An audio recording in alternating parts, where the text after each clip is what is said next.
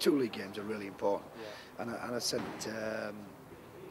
in the press conference, that I'm going to assess the squad after the Forest game. Yeah. But hopefully by then we're further up the table and in the next round of the FA Cup. So hopefully in a couple of weeks, it'll look a lot better. You look where they are in the table. I don't think they've had a win in 2 months. Yeah. It's a massive challenge for me. And it'd be silly to say, it's got to be easy. But it's not. It's got to be massive for me, the players, the board, and for the fans. We'll have good times, we'll have bad times. But it's not an easy challenge I've taken on. But I'm not one to shirk a challenge. I'll give it my best shot. And when and if I ever leave Lincoln, I can turn around to people and say, I did it.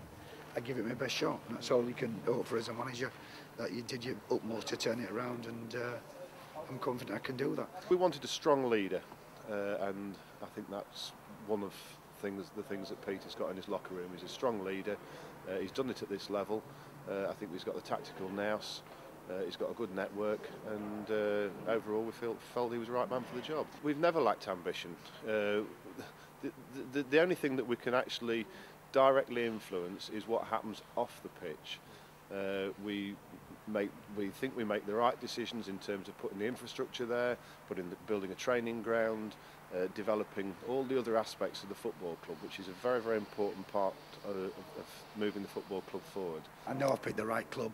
And as I say, I've picked a club where there's a massive challenge ahead, and I'm up for the challenge, and so will the players be as well.